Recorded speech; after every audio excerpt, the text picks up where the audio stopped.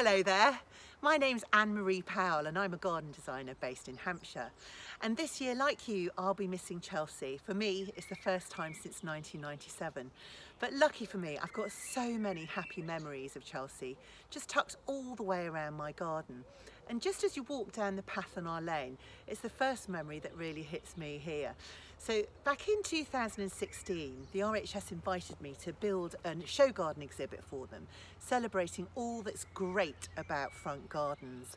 They're wonderful for our health, happiness and well-being. So we decided to just take out the grass from the front garden slope and fill it up with my favourite plants from that show.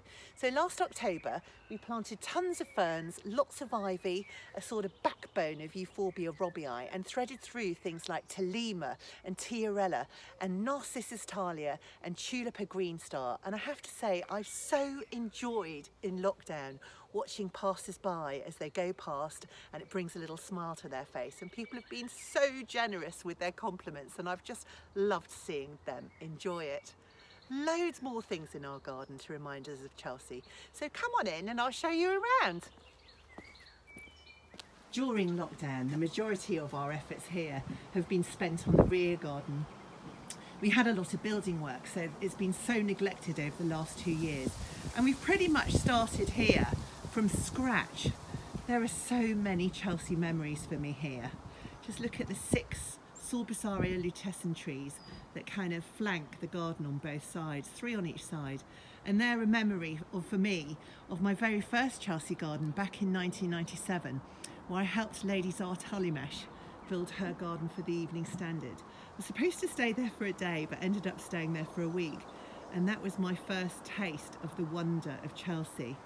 Now, during lockdown, I have to say, this garden has been my saviour. I feel so fortunate to have it.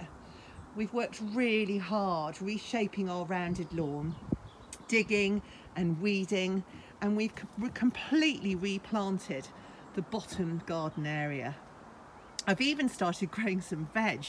So the carrots are in, we've got some radish, some beetroot and some Swiss chard there. And we've sown a little bit of a meadow at the head of the lawn, and we've decided to do no mow May around the children's trampoline. There's been an awful lot going on here, and we've been working hard at it. And you can see we've got so many seedlings. There's some on the floor in the kitchen there that you can just about see, because I've been planting seed like crazy. We've got sweet corn, courgettes, cucumbers, basil, all sorts of things there. And just we're running out of tomato, we're running out of pots for our tomato seedlings, so we had to resort to using tin cans. So I feel extraordinarily grateful for all of this garden space. It's really kept me sane and busy during lockdown.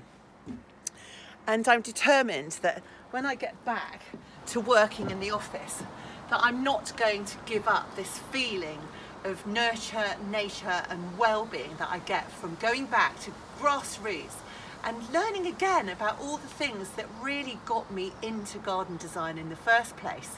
I'm going to start looking after my own garden much more regularly, as I'm still enjoy designing other people's green spaces. So thank you for joining me, and stay safe and stay home and have a wonderful virtual Chelsea.